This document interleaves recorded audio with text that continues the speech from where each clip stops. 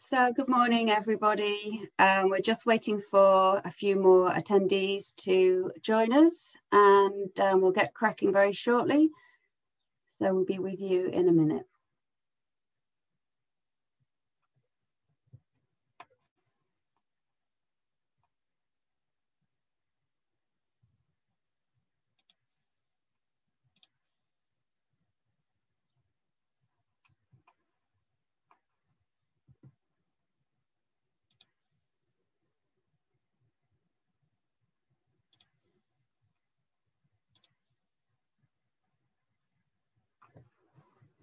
Okay, well, we seem to have quite a few of our attendees with us already, so that's a good start for Monday morning.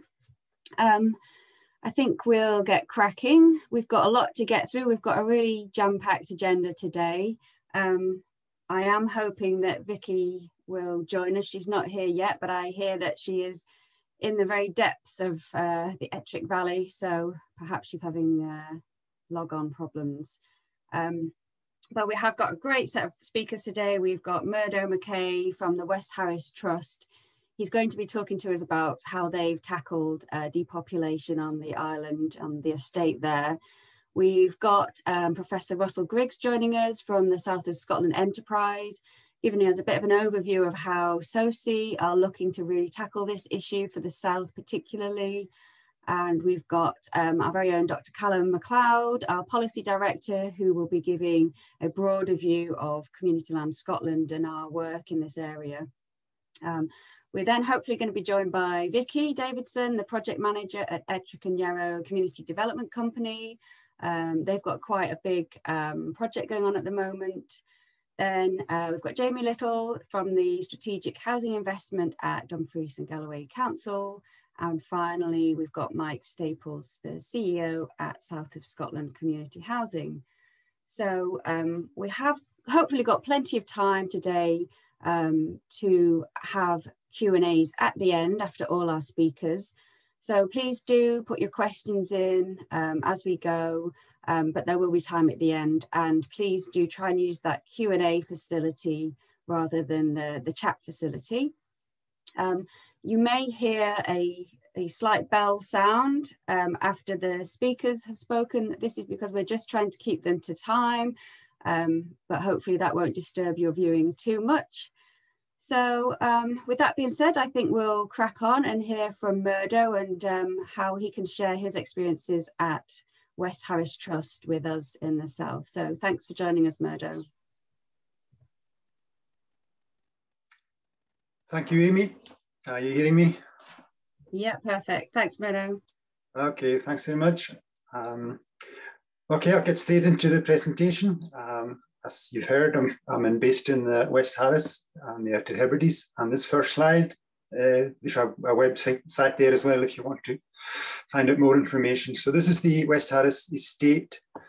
It was all government owned, 7,200 hectares, 4 common grazings and 52 crofts. Common grazings are obviously a crofting term and not probably used much in the borders, but next slide, please. This is just a structure of the trust at the moment. Directors, we try to have directors from each of the 5 townships so that there's always a geographical spread, although it's not a large area, it's quite important to have that. Next slide, please.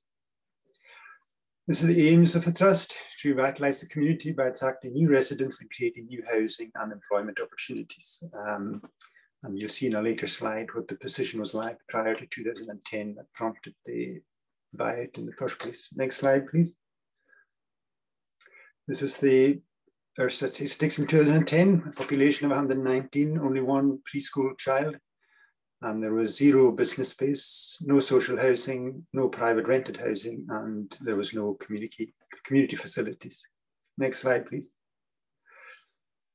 So this is our probably the flagship development that we've got in the sort of distance. You've got our business and enterprise centre, and in the foreground you've got 6 affordable housing units. And since they were built, there was another 4 just to the right of those 6 constructed and completed last year.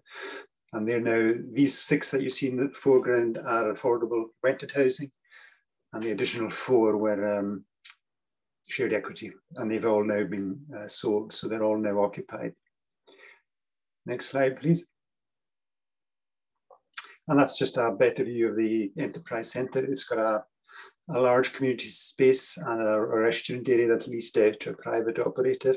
And there's 4 business units on the left of that picture that you see. And that's got artist studios, an architect's business, and a wee chocolate factory as well at the moment. Next slide, please. And in addition to the buildings that you saw, we have hookups for camper vans, and you'll see the occupancy there. And they've been very, very successful. And even during last year's brief tourist season, they were pretty much fully booked for the duration. So they've been a good earner for the trust. Next slide, please. And that's just that's actually improved since that slide was done, but our population have increased. And we've actually met the target of 170 by 2020. Our under 5s, you can see from the slide there, the business space, we've gone from 0 business spaces to 8, social rented housing 6, and the further 4 were, they ended up being shared equity, so they've been purchased. And we've got private rented housing, and it's worth making the point on the housing at the trust, the West Harris Trust also sold off sites, affordable sites, and those sites have a burden on the title, so they can only be sold in the future for permanent residents. And to do that, the trust had to become a registered social landlord, and we're probably looking to do more of those types of developments in the future as well. Next slide, please. And this is another of our aims: create sustainable energy for the community via small hydro and micro wind projects. So you can see there we've got 1 small hydro, and we've got 2 of the larger turbines and a smaller turbine as well. Next slide, please. This is just a continuation of the big centre that you saw. That's half of the electricity that comes from that is from renewables. And it also supplies some of the neighbouring properties. Next slide, please. And this is just another of our aims, and you can see some of the natural heritage that we have in the area, and the trust and its directors are very keen to preserve and promote that heritage. Next slide, please. And that includes land management. We've done beach cleans, and we partner with the John Muir Trust, and they've helped. We've had volunteer groups up from the John Muir Trust every summer since we've started in this activity, and it's gone very well. And these are some of the other activities that we're involved with. We have sporting rights on the estate, and we also have a cockle fishery on the stand that we're looking to manage more sustainably for the future. Next slide, please. This is another of our aims, is to enhance the education of the community of West Harris and cultural heritage and history. It's a strong Gaelic speaking community in the past, and we like to promote some of that history and heritage, both to visitors and residents. And these are some of the events that we held over the last few years. Next slide, please. And it's just a continuation from the previous one, so we'll just go on to the next slide.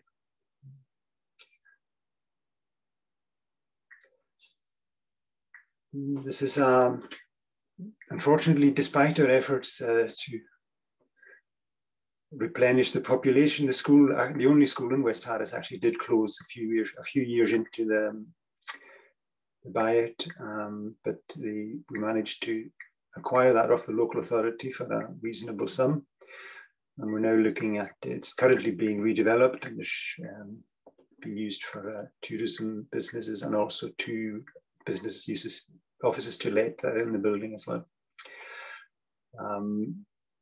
We're looking also at more affordable housing, the fibre optic broadband, that's pretty much been rolled out across the area now. There's still a couple of small villages still to get it, but other than that, it's done. We were looking at a community share offer for more or different renewables, and we'll look at that's sort of on hold at the moment, and we might look at that in the future. Next slide, please. I think that's me.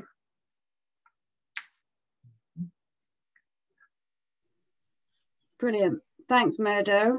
I've got a few questions, but I'll save them till the end, and then I hope other people will be able to pick your brains too about your project and all the work you've done. So thank you for sharing that with us and being brief. That was perfect. No problem. Happy to answer any questions. Are they going to be verbal or written at the end? So they'll be written in the Q&A, and then I will read them out for you. Okay, thanks so much. All right, cheers. Yeah. Great. So that's Murdo giving his perspective on West Harris and what they've been up to there. So now I'm really pleased to invite Professor Russell Griggs to speak from the South of Scotland Enterprise. And Russell's going to give us a bit of an overview of how SOCI are looking at this issue. So over to you, Russell.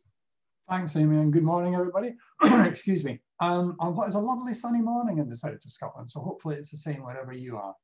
I want to talk a wee bit this morning about rural repopulation and what the challenges are we have in the south of Scotland, and then talk a bit more about what we're going to do about that. The area that South of Scotland Enterprise covers, which is basically Dumfries and Galloway and the Scottish borders, has got about 264,000 people in it, which is a population of 24 people per square kilometre, which compares with 132 per square kilometre for the rest of Scotland. But it's the demographics, it's how those split up, that's the challenge. So next slide, please. So you can see that in the place we are, we've got fewer working age people and more people over the age of 65. And that will get worse. So by 2041, if we didn't do anything about it, we would have the same number of working age people as we do retired people, which wouldn't be a good balance. All these numbers I know always look very good, but what we've tried to do is consolidate that down into something that the population understands in terms of what they need to do.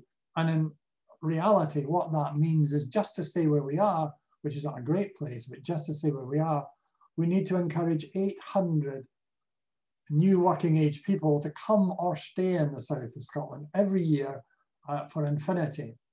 And if you work that out and what that looks like in terms of something real, that means that we have to have, if you add their husbands and wives and spouses and everything else, we have to create a community the size of Langham every year, because that's got about 2,200 people in it. So that's the size of the challenge. We have to create a new community of the size of Langham every year. So that's where we start. So how do we do that? So do you want to move on to the next slide, please?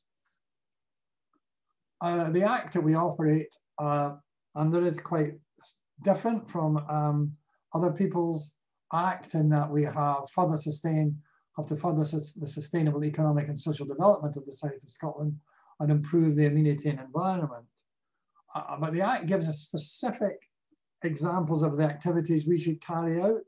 So we should create opportunities for inclusive economic growth, promote, improve infrastructure through digital and transport, increase the number of residents in the south of Scotland, which is what we're talking about this morning, and supporting communities to help them meet their needs, and about supporting the community ownership of land. And that fits in nicely with one of the paragraphs that's in the Community Land Scotland Manifesto, which is about increasing the support that Scottish enterprise agencies do in this area. And that's really important to us to create community trust, to create sustainability across all we do. And I'll come on to talk about in a little minute about what that means in terms of the type of projects we do. So next slide, please. So our vision is to establish the south of Scotland as a centre for opportunity, innovation and growth. and that we hope will keep our young and old people here, but encourage more to do that. And we will work with the people in businesses and communities right across the south of Scotland to grow its economy by providing investment, expertise and mentoring, and that will inspire the region to think bigger and unlock significant opportunities for all. And we're in the middle of creating a regional economic strategy with our partners in the private, the public, the third sector to look at what our North Star will be over the coming decades in terms of what we want to produce for the south of Scotland. Next slide, please. So we're going to do this by doing a number of things. And again, that fits into, I think it's another paragraph in the Community Land Scotland Manifesto, which is about helping build capacity in those areas to make sure that we have the people there to do it, that we have a good bunch of people who have a good look at what they want to do. So that will mean that we'll build and strengthen communities with joined up economic and community support, tailored support to empower communities to develop and realise their aspirations to make the south of Scotland an even greater place to live and work in. And that's really important because we've been doing work over the last 3 years to look at what the challenges are. And in the past, our belief is, and it's interesting, that's what the new Town Centre Action Plan document says, that one of the challenges is we don't spend enough money at the beginning making sure that we've got good business plans, and that means we need to build capacity in the communities, and that's what we're really trying to focus on doing. So we've spent over the last 3 years not an awful lot of money on feasibility studies, but that has helped all the communities to think better, cohesively join together. And if I take the place I spoke about a minute ago as Langham, when we started work with Langham 2-3 years ago, they had 43 different community organisations for a population of 2,500. That's now down to one overarching community organisation that still keeps all the other community organisations working together, but has produced a great business plan for the community all the way through to 2030. We want to help projects and organisations to reach their potential and become more enterprising and sustainable. And finally, we want to influence national policy on behalf of communities in the south through, for example, the Scottish Government's population strategy. Next one, please. And just to show what we're doing, we'll pop up 3 projects we're involved in. First one's I stay in Langham for a minute, Eskdale Foundation, which is looking to provide the funding to complete the redevelopment of the old police station into 4 flats, which is available for affordable renting. And as you probably all know, we helped the Langham community to buy a large chunk of Langham Moor. Yes, to develop as a tourist attraction, but also, again, to look at how we might look at rural housing. And we've been working with Carsfairn, Carthay Woodland, to provide support to develop and strengthen the proposed community woodland project, including marketing expertise, site design, etc. And finally, up in Ettrick, we've been working with the community on 2 projects. One is the transfer of some land from FLS to themselves. Another, and more importantly, which is the development of a community, an old steading, into a series of houses and workshops to allow them to take that forward.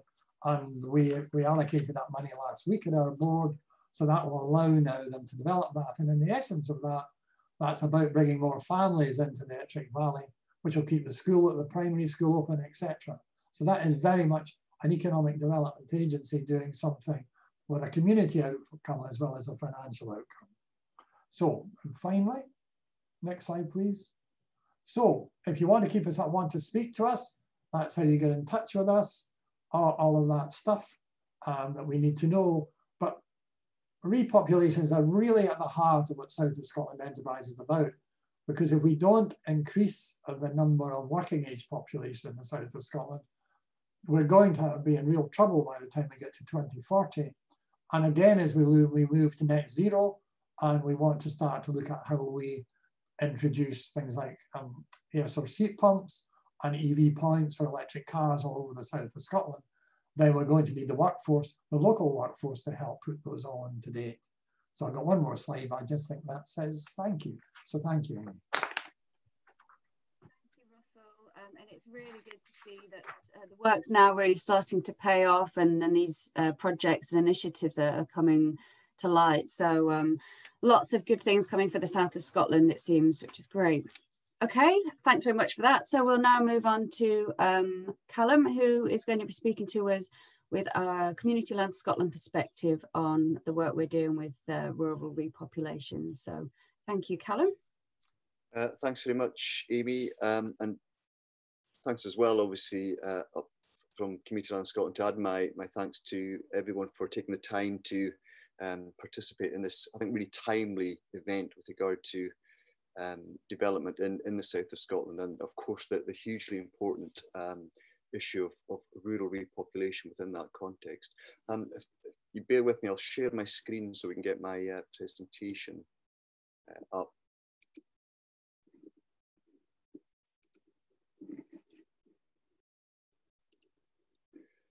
Okay, so hopefully you can all see my presentation here. What I basically want to do is speak to you for a few minutes on the topic of rural repopulation, obviously, but more specifically around the issues and initiatives and the work that Community Land Scotland as an organisation has been doing in this field, really probably for certainly at least the last 3 years, probably longer as well. So I'll talk a little bit about some of that work, particularly around stuff that we've been doing with regard to the Planning Act that was introduced in 2019 and what the implications of that have been. I'll then talk more specifically around our manifesto for the Scottish Parliament election, which is coming up, obviously, as we all know, in May. We have a number of specific proposals that we have included in our manifesto that relate specifically to rural repopulation and ensuring that our rural communities can thrive through having more people living and working in them for that. So let me begin, though, before we get to that, by talking briefly about the relationship, and this has been alluded to already, the relationship between land reform, community ownership, and what I think we're all looking to achieve, which is sustainable and resilient communities and places. Now, we as an organisation have been very unambiguous that we see a very clear relationship between land reform, which we define, and which the Land Reform Review Group report of 2014, a Scottish Government commissioned group in its report defined as changes to the ownership of land or the use of land in the public interest. Now, we think that's a really important definition, because particularly focusing on the public interest, when we think about how land is owned, who owns it, and what they're doing with that land to deliver the whole range of public and essentially as well community benefits to help achieve these sustainable places.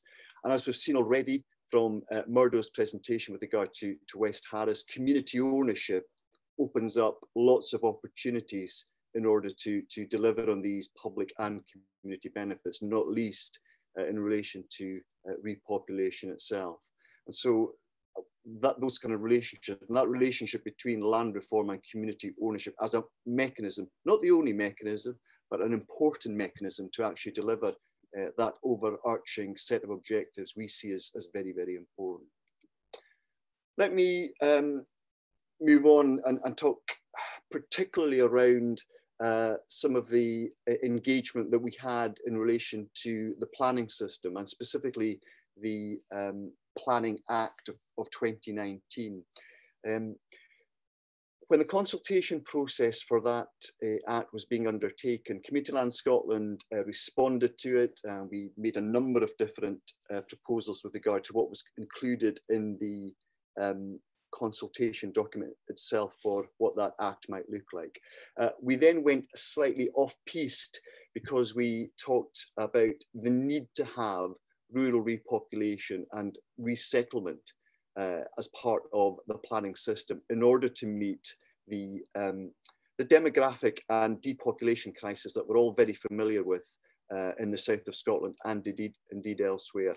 Now, these proposals in terms of repopulation, and particularly around resettlement, garnered, as you can see from the right-hand side of the screen, quite a lot of media attention at the time. And it was kind of framed around, as you can see from some of the headlines, the notion of reviving heritage lost to the Highland clearances. Now, I'm very conscious that we're talking here about the south of Scotland, frankly, who also endured quite significant transfers at that period of history as well.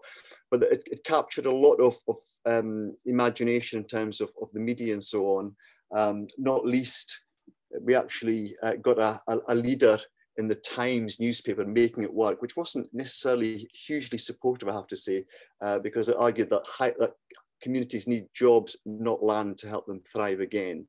Well, we argue that they need both. And so that whole dimension of linking land reform to community ownership to deliver on repopulation is fundamental to all of that. And we were successful with regard to what we managed to achieve with regard to the planning bill itself as a consequence of support from cross-party support, actually from different MSPs. We got a commitment to increasing population of rural areas of Scotland as one of the 6 outcomes for the national planning framework 4, which is currently being consulted on and developed by Scottish Government. We had amendments as well, of provisions that dealt with making sure that ministers have to have regard for resettling depopulated areas as well in NPF4, and also commitments around making sure that the planning system links into the government's and Scotland's land rights and responsibility statement in order to actually address depopulation and repopulation issues. So that's been a really important development in terms of the Planning Act and what that can do, and what National Planning Framework 4 can do in order to assist rural areas in the south of Scotland and elsewhere to actually address the depopulation crisis that many of our areas face. The photograph on the left-hand side, you can see that Murdo, again, is in that photo in the foreground, was an event that we held, if you can cast your minds back to the pre-pandemic era, back at the early part of 2020 at the Scottish Parliament, to just highlight and showcase initiatives that community landowners have been undertaking to repopulate their own areas. And we were pleased to have a number of speakers here, including Kevin Stewart, the Housing, Local Government and Planning Minister, amongst others. So the Planning Act is obviously very important. It's one component with regard to driving repopulation initiatives in rural areas in the south of Scotland and elsewhere. As Russell Griggs mentioned, though, Community Land Scotland has published a manifesto for the upcoming Scottish Parliament election, Land for the Common Good. We've organised our proposals that we are putting unambiguously to all of the political parties and to whichever party forms the next Scottish Government, very clearly around a number of interlinked themes. And they are controlling land monopolies to protect the public interest. We see the diversification, and I think this is a policy objective that's shared on a cross-party basis. We see the diversification of land ownership in Scotland, rural land ownership, as being fundamentally important in terms of delivering sustainable land use and the wider public and community benefits that delivers. So having public interest tests in relation to that within what is at the moment an unregulated land market is fundamentally important in that regard. As Russell also mentioned, we have a number of proposals, which I'm going to talk about very briefly, around empowering communities to build local resilience. That idea of capacity and resilience and being able to kind of respond to that is fundamental to all of this agenda. We can't escape the overarching emphasis on the climate emergency itself while ensuring a just transition to a net zero economy. So what's the kind of element with regard to that? And critically as well, obviously, we have proposals, which again I'll touch upon, with regard to repopulating our rural places to help them thrive, which is obviously central to what we're talking about here today. And quite apart from that, the fifth interlinked theme is around just developing a fiscal framework for a fair and sustainable Scotland. So to briefly touch upon two of these overarching themes then, empowering communities to build local resilience. Well, there are a number of different proposals that we are advocating for there. Fundamentally, we see the retention of the Scottish Land Fund is essential to all of this agenda from a community ownership perspective, and we're calling for an increased budget across the next parliamentary lifespan of £20 million a year. We think it's important to review and amend the existing suite of community rights to buy in the community asset transfer scheme to just make sure they're fit for purpose. And we were pleased to see the report that the Local Government and Communities Committee has produced just at the end of last week, which follows its review of the participation and CATS element of the 2015 Community Empowerment Act, and says there's quite a lot to be done to enhance both of these dimensions. Critically as well, we want to see an increase in support from Scotland's enterprise agencies for a more skilled and sustainable community landowning sector with regard to community trust development staff and board training and various other elements as well, including business planning support. Now, we've been absolutely delighted at the way in which South of Scotland enterprises really hit the ground running with regard to this. Obviously, it's been very supportive to initiatives such as Langham and many other communities as well. And we had a really good session with the board at the end of last year when it was clear there's commitment to do that. So that level of support and increasing and keeping going with the momentum with regard to that sort of support to communities and community trust is a really important dimension of what we're doing here with regard to development locally and particularly around the repopulation agenda. There are issues as well around the Scottish Investment Bank, which we think needs to be clearly located in terms of making sure that we get community-led development for social renewal and critically for that green economic recovery that we all need to focus on as well.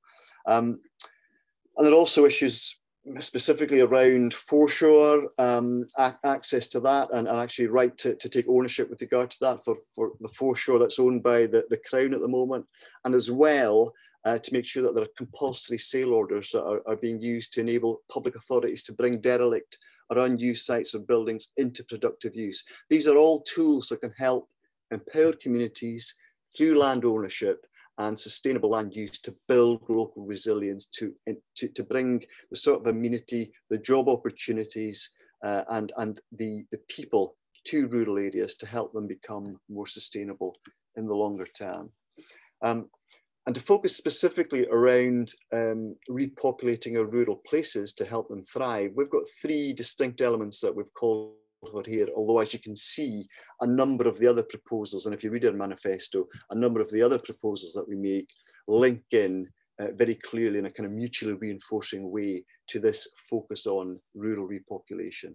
So our kind of headline proposals and asks to the parties and to Parliament and the next Scottish Government is really around placing a duty on all public authorities with a rural development remit to include measures to further rural repopulation as part of their operations, and doing that very specifically and unambiguously through the production of rural repopulation strategies and associated indicators of progress. We need to measure where we are, and Russell mentioned the very challenging agenda that the south of Scotland faces in terms of the equivalent of a kind of Langham every year almost in terms of having more people in the region itself.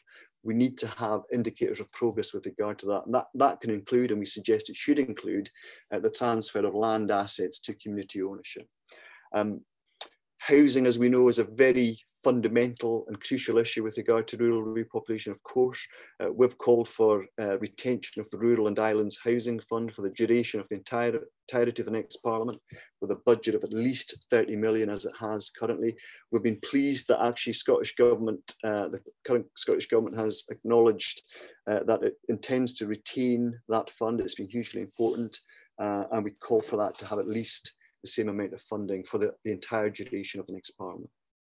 And the third rural repopulation proposal we have is really to introduced legislation to grant a range of powers to local authorities to take action where they need to with regard to housing, to protect it for local residential use.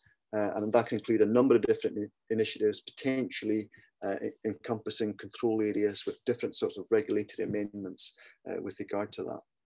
I'm going to leave you with this photograph, this rather photograph looking into in the south of Scotland here, and just to reiterate the essential points that land reform in terms of diversifying ownership and land use in the public interest to facilitate more community ownership as one mechanism amongst others to sustain and encourage more rural repopulation so that we can actually deliver on the public and community benefits for regions such as the south of Scotland is fundamentally important in order to actually ensure that happens. So really looking forward to hearing what others have to say in terms of their presentations and also to the discussion after that. So thank you very much. Thank you, Callum. Some really pertinent points there. And on a personal note, being in the south of Scotland, currently looking for somewhere to live has been an absolute nightmare. So I didn't realise when I was running a repopulation event, I would be really in the thick of it personally. So I'm really delighted now to welcome Vicky Davidson, who's the project manager at Ettrick and Yarrow Community Development Company. Vicky's going to talk to us about their projects and how they're tackling the issue of repopulation. So over to you, Vicky.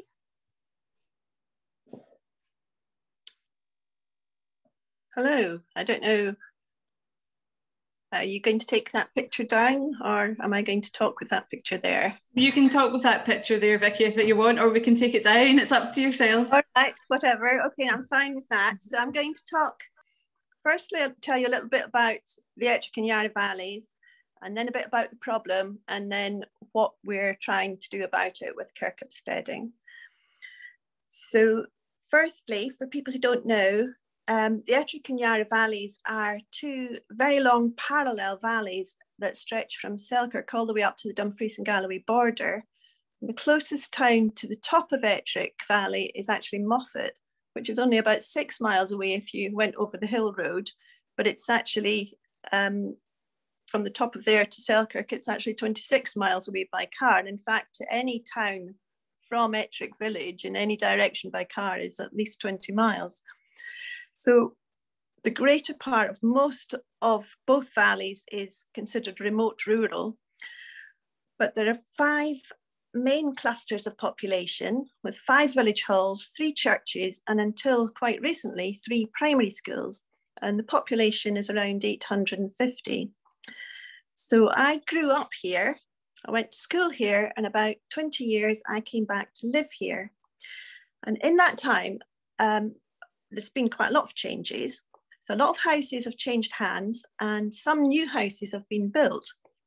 In Ettrick Bridge, which is the largest centre of population, 15 new houses were built, and that brought an influx of new children for the primary school. But in most cases, the families living in those houses, their children have now grown up, they've left school, and although some still work locally, they've got nowhere now to, the children themselves grown up have nowhere now to live. In Yarrow Ford, which is 5 miles from Selkirk in the Yarrow Valley, Eildon Houses built some affordable family homes, which were very popular. And in the upper reaches of the Ettrick Valley, 5 new houses have been built in that period, with another one under construction. So in some ways, that all actually sounds quite healthy. So why did one of our primary schools close in 2012? One dropped to only 6 pupils, although it's now gone up to double figures. And the other one in the Yarrow Valley also dropped to 4 at one point, although it's now also back into double figures. So we've got hardly any empty houses. The few empty houses that we do have are either too far off the road or they're currently uninhabitable due to dry rot or whatever. So it's not actually because our population has dropped in those 20 years. The problem is that we've got hardly any children and hardly any, well, a reducing number of families of working age. And that is a very common story. the farm cottages, which provided cheap rented accommodation, were sold off, in some cases as family homes.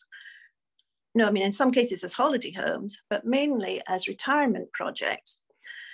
Hill farms bought by commercial forestry investors had the farmhouses sold off. And the rural house prices over the period have been around 8 times more than the average wage for the area, if not more. So most of our housing stocks had a lot of investment, but that just means the value is even more out of reach for local families. So without the children, without affordable family home houses, the community really won't be sustainable. If the schools close, then we won't be able to attract families in the future. And without young people and people of working age, then rural businesses can't develop or thrive. There was one example in the last couple of years where a tourism business was doing a 50-mile round trip at the start and end of the day to go down to Selkirk to be able to pick up some young people to work in their business, because there just wasn't enough young people locally. Farm businesses are struggling to get seasonal help. So the lack of affordable housing isn't just meaning that it's not just a social problem, it's also a business problem as well. So the Community Development Company, which I work for, was set up in 2012 partly to address this general feeling in the community that the valleys might not have a sustainable future unless we took ownership of the problem and tried to do something about it ourselves. The board of the development company has been very strong in this. We've been very lucky to have a good board over that period. So the idea of looking for a steading was one that we tried for a while. We've approached Buccleuch Estates. There was 2 possible steadings. One had no access or difficult access. So we started negotiations to try and buy Kirkup steading. That was a bit of a stop-start process, but finally, with the help of the Scottish Land Fund, we negotiated the sale and we took ownership of the steading with all the land that you see in the photograph in June last year. So the community, the Scottish Land Fund was crucial to us, not just for the funds to buy the steading, but also for the advice and help that we received along the way in terms of drawing up business plans and the other things that we needed. We've since applied to the Rural Housing Fund and we've been successful in that as well, subject to our bank loan. And I was very pleased to hear Professor Griggs saying that we are now that South Scotland Enterprise are supporting us. So the project is to convert the steading into 3 affordable homes on one side, 2 2-bedroom houses and 1 corner unit with 3 bedrooms, to convert the other side of the steading into business units. So upstairs, office areas, downstairs workshops with a communal area downstairs where there could be hot desking and some meeting space. And 2 new build semi-detached houses, 3 bedrooms on the site of what is currently an old Dutch barn. Since we took ownership, we've let the field out to a young farmer who's got a small pedigree herd of sheep. And we've installed a borehole on the site because we weren't allowed access to the private water supply, which wasn't going to be sufficient. We're looking to borrow 600,000 to bridge the gap between the funds that were being given and what we need to complete the project. It's taken a long time it's taken a year longer to get to the point where we're almost ready to start, partly due to COVID restrictions and the cost of materials going up and the cost of and the risk to contractors going up, which meant that our tender returns were so much higher than we expected. We had to sit down and do a lot of work to try and get the costs down and get the possible sources of income up. So we're now at the point where hopefully we will be starting on site by the end of this month. We've appointed a main contractor, and yesterday we spent the whole afternoon putting up an owl box to try and move our barn owl into a better site to make sure there's nothing going to hold us up starting. So that's our project. In terms of what's been crucial to it, absolutely need to continue the Scottish Land Fund and the Rural Housing Fund. I think a strategy by councils for rural repopulation is urgent and overdue. There seemed no recognition that the number of young people or children was such a tiny percentage that the rural population wasn't going to be sustainable. I also think we need some help for private landlords to bring disused houses back into use. So there are some houses round about that could be brought back into use, but just not viable for a landlord to do it on their own without help. There could be more support for self-build so that people could try and work together to put up some affordable housing. And I think increasing the council tax for second homes also has been very helpful. So that's me. Great, thank you, Vicky. It's really interesting hearing your project and your specific issues that you're tackling, and some really good suggestions there as well. So thank you for sharing that. Great, so I'll now pass on to Jamie Little, who's from the Strategic Housing Investment at Dumfries and Galloway Council. This is Jamie's first, or one of his first online presentations, so I hope it goes well, Jamie, and thanks for sharing that with us. Thanks, Amy, and thanks, Vicky. Very interesting presentations from everybody. A lot of what's been discussed there are things that I'm going to cover as well from a strategic housing authority perspective. I'm Jamie Little. I work for Dumfries and Galloway Council in strategic housing investment. My remit includes parts of work such as the local housing strategy, strategic housing investment plans, housing need and demand assessments, and a few other things as well, which I'll come on to during the presentation. Just for, given not entirely sure where everybody's come from or how aware they are of Dumfries and Galloway and its location, there's a short map highlighting we're in the blue area to the west of the South Scotland, most southerly region in the whole of Scotland. We join the Ayrshires, Lanarkshire, a little bit of Cumbria here to the south of Gretna, and obviously the Scottish borders is marked in the red there. For those again who don't know Dumfries and Galloway that well, Dumfries is our main town, 40,000 population. Stranraer in the west with around 10,000, and most of it beyond that is much smaller and rural areas.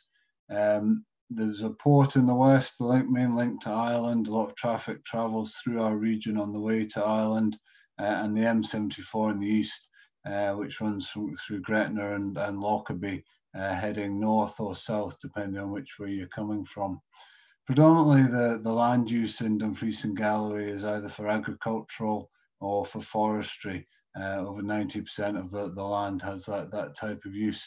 So you can see that there are a number of sort of challenges that are recognised in this region.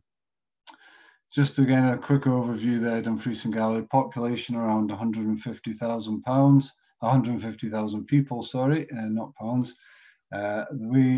Something that's often forgotten is that the third highest proportion of people living in remote rural areas. That's behind only the Highlands and Argyll and Bute local authority areas. And that's something we're obviously keen for the Scottish Government to recognise, particularly through the Affordable Housing Supply Programme.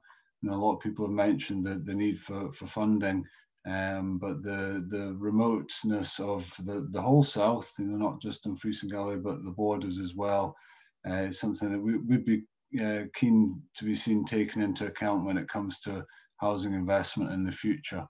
The bottom stat there, around 50% of people live in the 9 largest settlements. That's over 3,000 people. So for all the mathematicians out there, I'm sure you've worked out that means 50% of people don't live in those areas. So we have a significant number of people living in rural areas within Dumfries and Galloway. Some of the sort of key aspects around that rurality, and as Vicky was mentioning, around school sustainability. We have 98 primary schools in this region, 16 secondary schools, and a quarter of them are below half full, which is obviously of concern. Some of them are in single figures, particularly in the primary schools. So we're looking to identify ways through housing to help promote the sustainability of those schools, but also the sustainability of shops, medical facilities, transport, employment as well, and providing employment opportunities in those regions, in those areas of Dumfries and Galloway. So these are just some local housing strategy objectives. As I said there before, part of my remit is to develop in consultation with many of our partner organisations and local communities around some of the objectives of Dumfries and Galloway as Strategic Housing Authority. You see there the top one, new housing development supports the sustainability of towns, settlements and villages. And that's obviously something we're very keen to do. The whole purpose of a local housing strategy is to maximise the input of all the different parts of the council, the partner organisations, the funding that's available to try and promote these strategic objectives, not just these ones, but wider as well. Again, around job creation, around sustainability of communities. And that's something we're very keen to continue to do across the whole of the south of Scotland as well. And as Professor Griggs mentioned, we're part of a consultation on the development of the economic strategy for the south of Scotland. In terms of the investment that's identified through the local housing strategy, put investment through the Affordable Housing Supply Programme, also through energy efficient strategy as well from the Scottish Government. And it does create an environment where there is job creation, job sustainability. In 2019-20, there was over £19 million from the Scottish Government invested in the region, creating around 260 new affordable homes, which goes some way to helping create those job opportunities as well. It's just a brief overview of the last housing need and demand assessment that was carried out by the Dumfries and Galloway Council. And it just highlights some of the points that were raised before around the population decline, predominantly in this 25 to 44-year-old bracket in Dumfries and Galloway, but also the significant increase in the 65 to 79 and 80 plus age brackets. Another statistic is in terms of migration within the region, the trend of population decline from rural housing market areas, that's the HMAs there, an increase in the population in our urban housing market areas. So we've classified Dumfries and Stranraer as the urban areas. More people are moving to those for multiple reasons, including jobs, opportunities, cost of living. And these are some of the challenges that are being faced in Dumfries and Galloway. In terms of the Strategic Housing Investment Plan, this identifies some of the key projects to be delivered by the Scottish Government, so supported through the Scottish Government's Affordable Housing Supply Programme. I've just focused on 3 particular projects there that are in rural areas. Glencapel is a small village around 5 miles from Dumfries, and in terms of the school there, it's at a very low roll, around quarter capacity. So there's a Strategic Housing Investment Plan project to develop 22 low-cost home ownership homes. Many of them will be family properties. It's a very attractive village, good services there as well. But what we're hoping to do is through this development is to support the sustainability of the school as one of the objectives. They're also very highly energy efficient properties as well. Monreath is a very rural location. It'd be classified as remote rural. There's 5 new affordable homes for social rent being developed there. And Glenluce is a particularly interesting one. It's a small village, roughly 15 miles from Stranraer, and there's a derelict hotel site within the middle of Glenluce, which we're seeking to develop 9 new affordable homes in partnership with a registered social landlord.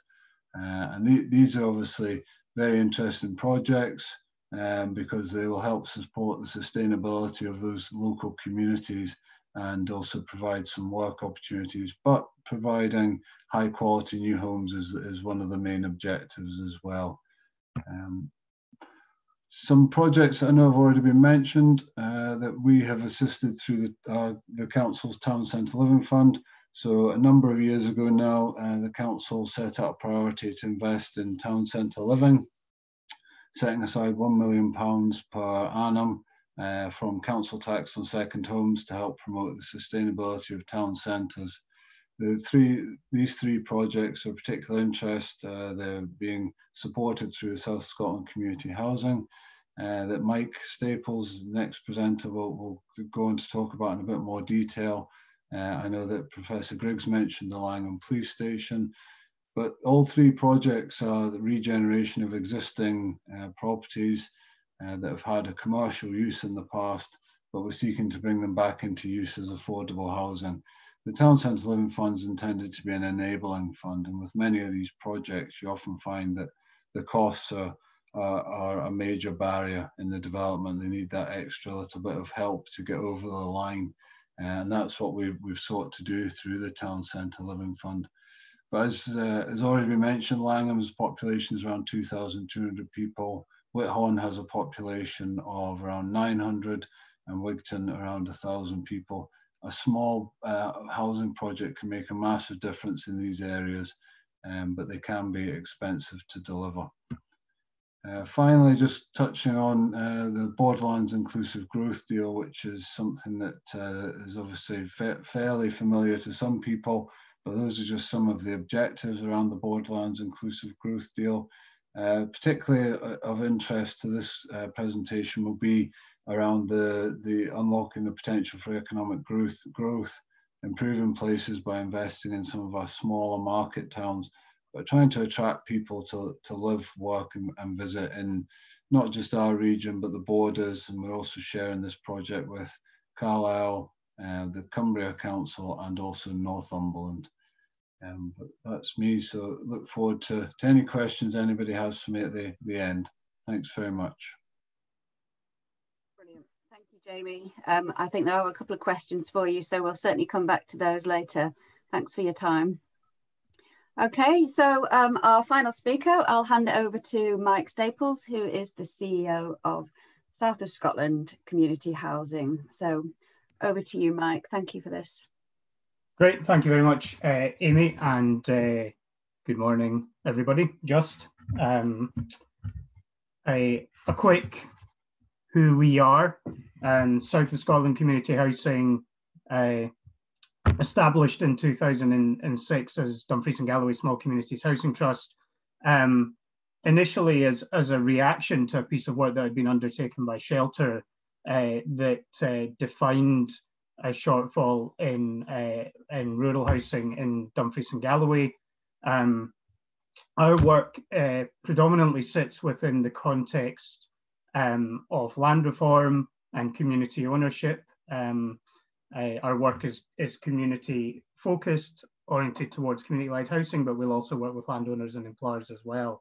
Our work will look at latent need within the rural communities of the south of Scotland, but we're also very focused now on attracting repopulation. Our work is very reliant upon partnership, and we work very closely with Jamie and have done over the years in Dumfries and Galloway Council. And just to draw upon the point that Jamie was making there around the use by Dumfries and Galloway Council of income on council tax on second homes as a grant fund through the Town Centre Living Fund, that's been a real game changer for us in actual fact. We're now developing our working relationship with SOCI, and we work at a national level in terms of policy. Really, our work is embedded upon in the wider impacts of community ownership. So we don't look at housing in isolation. We look at housing as part of the wider mix of community-led regeneration and the impact that can have alongside delivering other things at the same time. We converted from DGS-CHTs to SOSH the tail end of last year, and we're currently supporting 16 communities. What I'm going to try and do is to illustrate the manner in which some of the projects that we're supporting and have been supporting bring to fruition a number of the kind of policy context elements that have been discussed today. So for us, community-led housing and community-led regeneration are about community resilience, and that's what our work is embedded.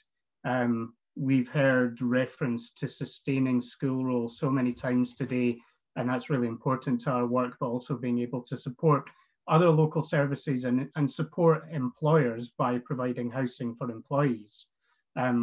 We work on all our projects to identify localised housing need and demand, very localised housing need and demand, but that's not just about the need within a community, it's also about people with links to communities who would be there where there were suitable housing options and were able to return.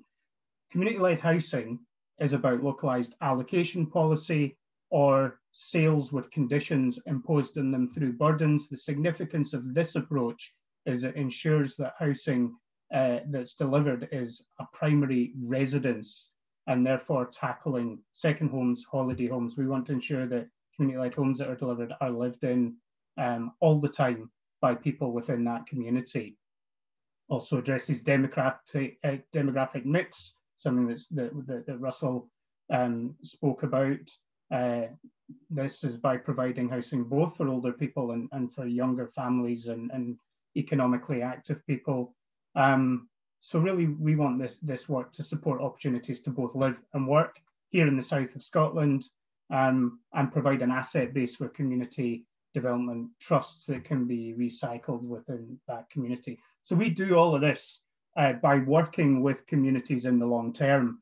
Vicky alluded to the fact that her project in Ettrick has taken a very long time. All of these projects do, and our approach is to stick in and work with communities over a number of years. So I'm going to talk about 2 or 3 of our projects.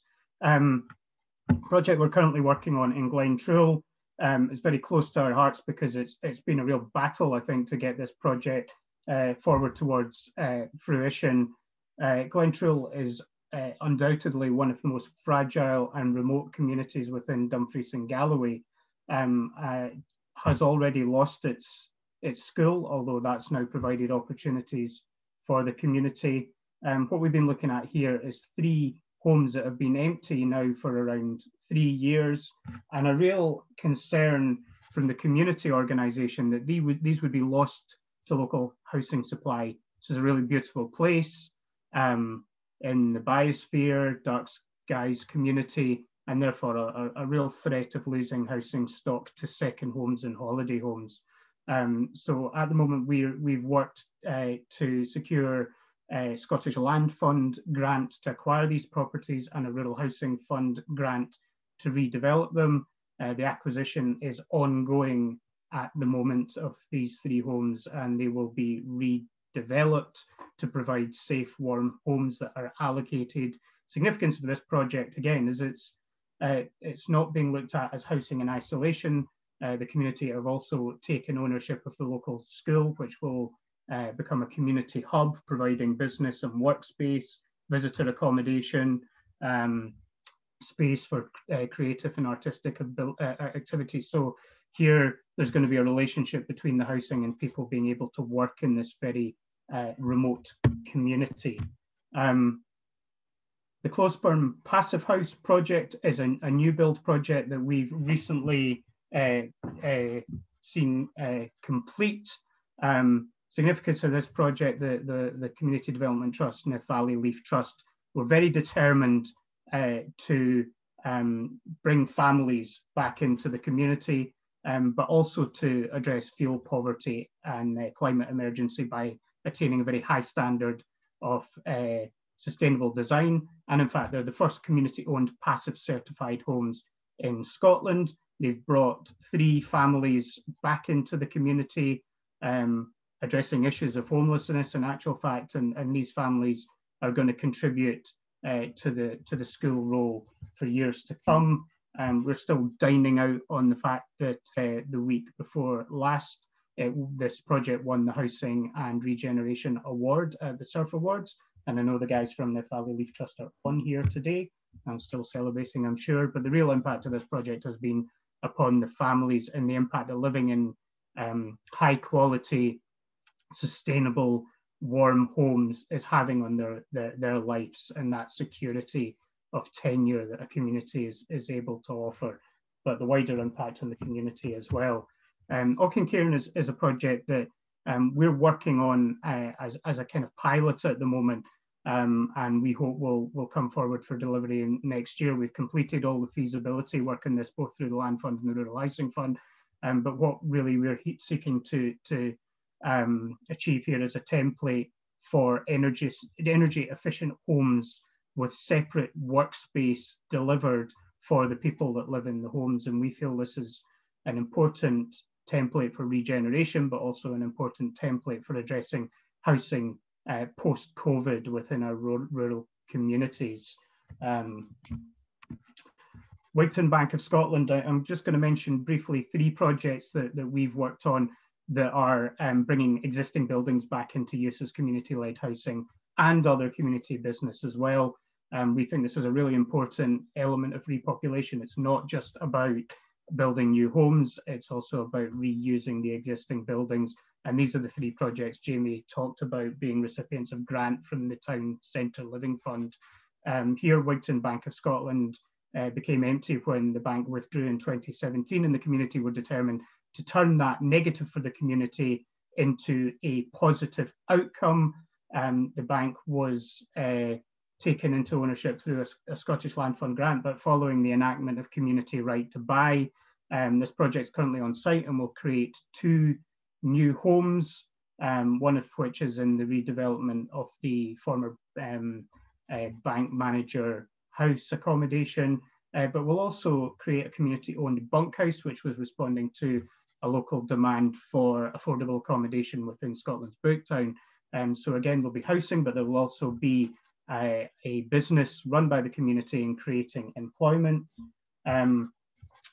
Russell and Jamie both spoke about Langham Police Station. We've been involved in this project for probably about 6 years now, I think.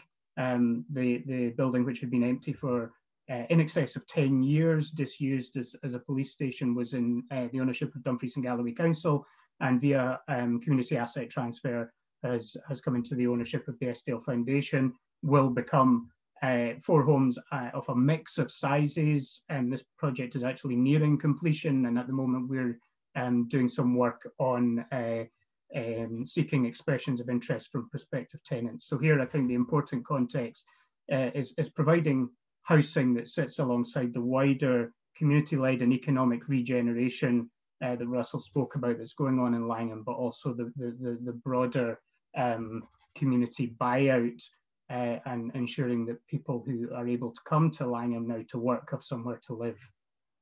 Last project I'm going to mention, the Grapes Hotel in Whithorn, again, disused, empty, derelict for in excess of 30 years in actual fact, and a real quandary to the community about what could be done with this high profile town centre building. The Development Trust, all roads lead to Whithorn, now own this. We've just been out to tender for the works, and it will provide 2 large family homes within the hotel and then 2 additional new builds to the rear. Again, we have a context here whereby the same organisation has taken ownership of the town hall and is redeveloping that as a variety of community-led and business uses, and we see a very close correlation between the supply of the housing and opportunities that come through the wider activities of the Development Trust. And there I will stop. That's where you can find us if you would like to speak to us. Thank you. Thank you, Mike. And I really like the fact that, you know, housing isn't an isolated issue. It is all part of that community regeneration work. Okay, well, we've got some questions come in. So if everybody's happy to start their camera and I can work through the list of questions. Murdo, the first one's come in was from Fiona, and she was asking about whether you aspire to reopen the school. We have, one of our directors was actually the head teacher that was in that school, and she's now a head teacher down in Leverburgh in the south of the island. It was sort of discussed very briefly, but not in any serious way. No, the two nearest schools are still, one's about 11, 12 miles away, and the other one's 10 miles away. And I don't think the community really support looking at reopening the school. I think the costs might be prohibitive. I'm not sure, I have no experience in running schools, obviously, and neither many of the directors, apart from the head teacher. So unless she was really keen, I doubt the rest would fall in behind. But it's a serious, you know, it was a serious blow to the community, and it definitely does affect the viability of communities going forward, and our demographics and the Outer Hebrides are equally as grim, if not more serious, than those on the border. So, yeah, it's a serious issue. Another question for you, Murdo, from Christine. Your aim was to increase under fives. How many older children are there, and what are the demographics generally? Yeah, the demographics are in good. I think 33% of our residents are over 65. I don't have a percentage for the sort of teenage, sort of primary to preschool, but I think we're in double figures. We've had a few families move back, so that's been very encouraging. We're probably talking about 20 at the most, I would think, maybe from a low of 5 or 6, 10 years ago. But just recently, just in the last few months, post COVID second lockdown, we've had 3 local families who already have land, croftland, who are looking to move back and build houses, and they've all got kids. So there's actually some positive movement back the way as well, just in recent months. I think it's partly related to the realization that people can have a bit of locational independence as to where they work, so they can basically move their work life back to home. So that's definitely having an impact. I know, I just wanted to say that I know that Russell, you have to leave at 12:15. So many thanks for joining us today. Really appreciated your input and really enjoyed your presentation. So if you do have to go, don't worry, but thank you very much for being here.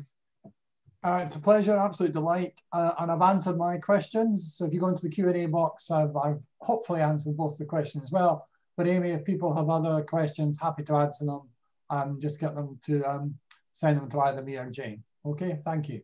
Thanks, Russell. Bye, folks. And just another final question for you, Murdo. Can you explain how the shared equity approach works? Yeah, well, it's how we sold the land to the housing association. Well, basically the land was transferred to them for what it cost the trust to develop and put services, and there was a shared road in from the main road and the water and electric, so that cost was recouped, and then the housing association built the properties, and then they sold them on, and it's shared equity. I'm not 100% sure, 30%, maybe up to 30% is a shared equity stake, and they can either purchase over a certain number of years, they can buy that back out, or it can be sold on as a continual share equity. We have looked at another site, 2 sites actually, and I've heard others mention the affordability issue. And the housing association looked at developing another 2 sites, but the most recent one, prices came in at $250,000 per 3-bedroom unit developed, and it was just too expensive. And that's happened twice just recently, and I think materials costs have increased, but also the impact of the new sort of zero carbon building costs are really significant. And we looked at the school originally as well as for transferring that into a housing unit and refurbishing it. But the costs for doing that compared to the costs for business units was astronomical and really quite unaffordable. So that's a real issue. It would have been cheaper actually to flatten the school and build a new build. So these are, we hadn't anticipated that sort of refurbishing older properties would be so expensive, but it's really eye-wateringly expensive. Yeah, thanks, Murdo. Okay, so next question for Callum from Mary in Langham. In the Highlands, house building in rural areas seems to be included in planning frameworks, but in the south it still seems that new houses must be located within existing communities. Should it be reviewed? Well, I think that's a really important question, because clearly housing, as we've already been discussing, is central to any rural repopulation initiatives that take place in the south of Scotland or elsewhere. I mean, I think the critical, and I say this as a non-planner, so I should put that kind of health warning in advance. I think the critical issue now, when we're thinking about the next national planning framework, NPF4, and how that's going to shape the ways in which local development plans are put together, is a really important opportunity to think about how and where we might want to locate housing and getting access to land with regard to that. So that's a kind of ongoing debate as and set of consultations as the NPF4 framework is being developed. So I think one of the things that's important in all of this is just to think about how we can actually potentially do things differently with regard to how rural repopulation can fit into local development strategies. I think, you know, and the Planning Act is a really good example of that. I remember way back in when the consultations were going on for this. For that bill initially back in 2018, sitting with a number of other stakeholders and with some of the civil servants that were managing the bill itself, and explaining that we were keen to have rural repopulation as part of the bill's provisions, and being told, well, that's all very useful and important, but this is a bill about simplifying the planning system. Now, that bill is the most amended bill in the history of the Scottish Parliament for various reasons. So it has become a quite different beast from what it set out to be initially. And I think in many respects is better for that. And I think the fact that there is a focus on rural repopulation is an important dimension of it.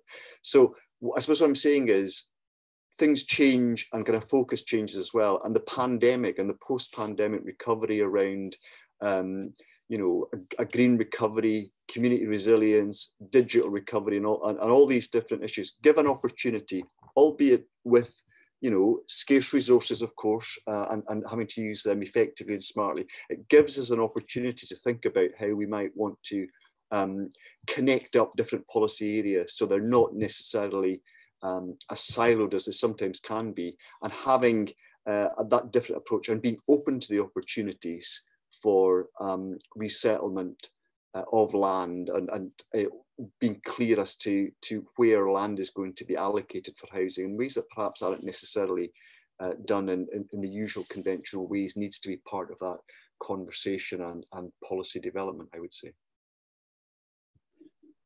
Thank you, Callum.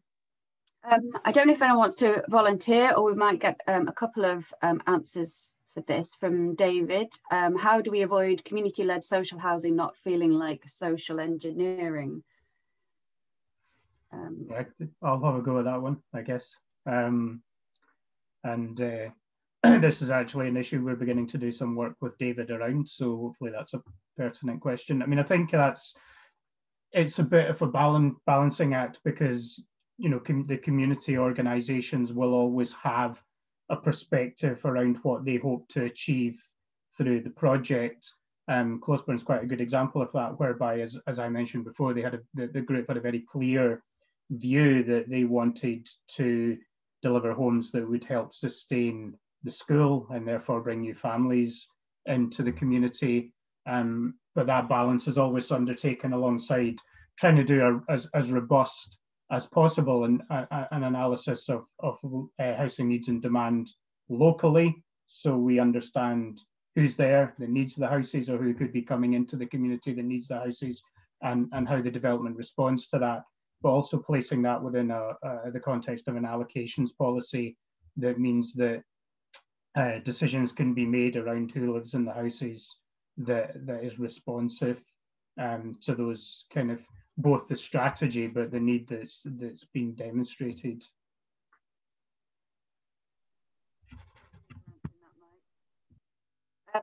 I guess this one is more focused at you, Jamie, but I'm not sure whether you would be able to talk on the public transport side, but have you got any suggestions about what plans there are to work alongside public transport with regards to rural housing?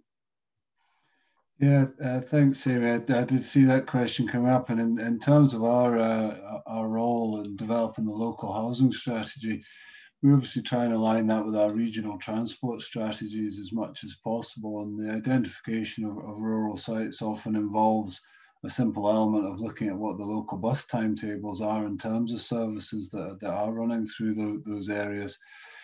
But as sort of has been alluded to in many of the presentations, we're really looking to maximise some of the strategic benefits from any affordable housing developments that come up. And as Mike was saying there, that the projects in the likes of Whithorn and Wigton that are seeking to identify employment opportunities as part of the wider community benefit and around the inclusive growth, to make sure that people have employment opportunities within easy walking distance or cycling distance, and maybe not being so reliant on public transport if possible. You know, in a rural area, the fragility of public transport is well known, and an element of that does come down to supply and demand, and where we can locate more people in some of these rural areas. The aim is that will help to sustain the transport as well. We don't do it as a sort of, well, we'll build there and hope that does sustain the public transport. We are trying to work very closely, and one of the examples would be we're heavily involved with the local transport agency down here, Swestrands, through our climate emergency working group, and that's predominantly officers within the council, but some partner organisations. And we try and promote the use of public transport as much as possible. So there is joined up working, and we are trying to effectively sustain those services for rural communities wherever we possibly can. But the main aspiration is to try and identify employment opportunities within walking or wheeling distance. The aspiration of 20-minute neighbourhoods shouldn't necessarily just be applied to towns and cities. It's also something we can aspire for our more rural areas as well. Thanks, Jamie. And more of a general question really from me, for whoever wants to answer it, but in terms of the costs and making these things more cost effective, do you think that if we get sort of a cumulative mass and the more projects that are up and running, it will inspire more action in these areas, that, you know, the costs can come down, or that councils are more willing to fund this area? Yeah, sorry, I mean, I'll just quickly come in on cost, because that is something that does come up on a regular basis, and it was one of the main drivers in establishing the council's town centre living fund, was to help to try and meet that gap. And it's certainly recognised, and I don't think the borders will be any different from Dumfries and Galloway in this, that without the public sector putting money into these projects, they effectively wouldn't stack up. So that's why we're often looking for those strategic benefits, as Murdo was alluding to there as well. £250,000 a unit is unfortunately becoming a sort of standard figure, especially in some of our more rural areas. We're not surprised when that sort of figure comes up for development. But I would be hopeful that as the new technologies and the new standards come out, that we do start to see that the greater demand for extra energy efficiency or the higher cost of insulation are recognised, and that does start to bring the overall cost down. It's often what happens with new technologies and new provision. But I think in rural areas, we will always recognise that there's going to be, that we're not able to deliver those economies of scale as effectively as they can in the cities and larger towns. Yeah, I would just add to that this, I mean, probably for us, this is our number one challenge, and that it's very, the hardest part of any of these projects is going out to the market, and you know, the skills base, the contractor market where we are is challenging. It's something that SOCI are obviously very aware of and want to address. The pandemic has undoubtedly increased the cost of development. On a number of our projects, we find ourselves with quite a big gap between where we started in terms of cost and where we are now. You know, the level of grant doesn't go up. So yeah, it's a challenge for us. And I mean, a project like Closeburn, community were determined to deliver to passive standard, but we had to bring in a contractor from the Central Belt to do that. So, you know, we want to move away from that situation and be able to work with people locally.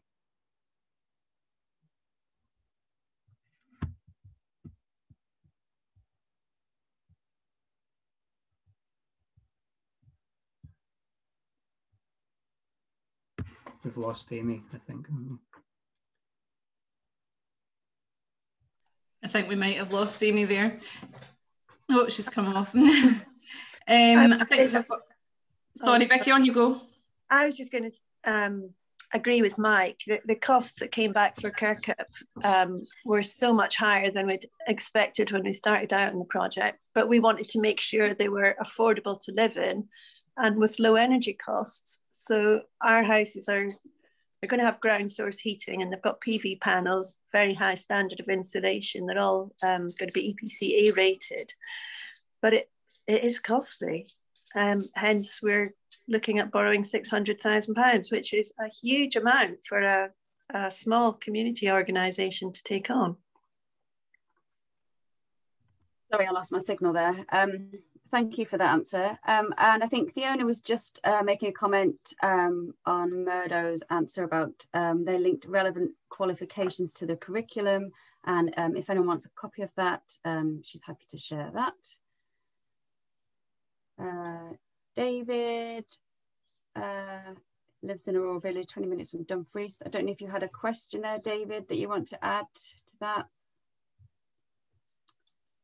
I think there's just a question before that, Amy, about building contractors again. I haven't got that, Kerry. Could you read it out, please? There are a number of self-employed building contractors in my community. I wonder if a vehicle could be created to enable them to come together to submit tenders, as the associated paperwork may be off-putting for them. Yeah, I think that it's a shame, David, that Russell's not still on to answer that question, because that's certainly something that we know that SOCI are looking at, being able to kind of pull the resource of SME and smaller contractors. And I agree that would be a benefit to the scale of work we're doing. David, he was asking about modular housing. Have you come across that, Mike? Yes, is the answer to that. And yeah, it's not something we've done anything with. I think a lot of you guys will have seen the project that's being done at the moment at Alva Ferry on Mull, which is a rural housing fund project being delivered via the Wee House company, delivering modular homes that are built in west of Ayrshire.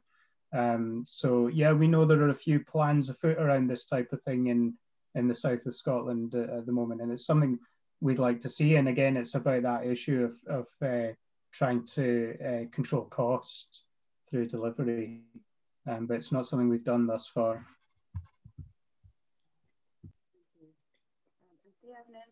local procurement linked with the skills agenda?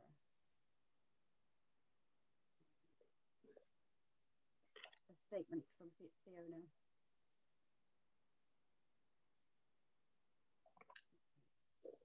Well, I think that's all the questions. Just thanks again, everybody, for being part of this event today about rural repopulation, particularly for the South. Really appreciate your time. It's been a great conversation and much needed conversation. And thank you once again. So that's it, everybody. The video will be available on Vimeo in a few days. If you have any questions, please find my contact details on the Community Land Scotland website, and I'll be happy to get back to you. All right, thanks everybody. Thanks for your time. Thank you very much. See you. Thank you.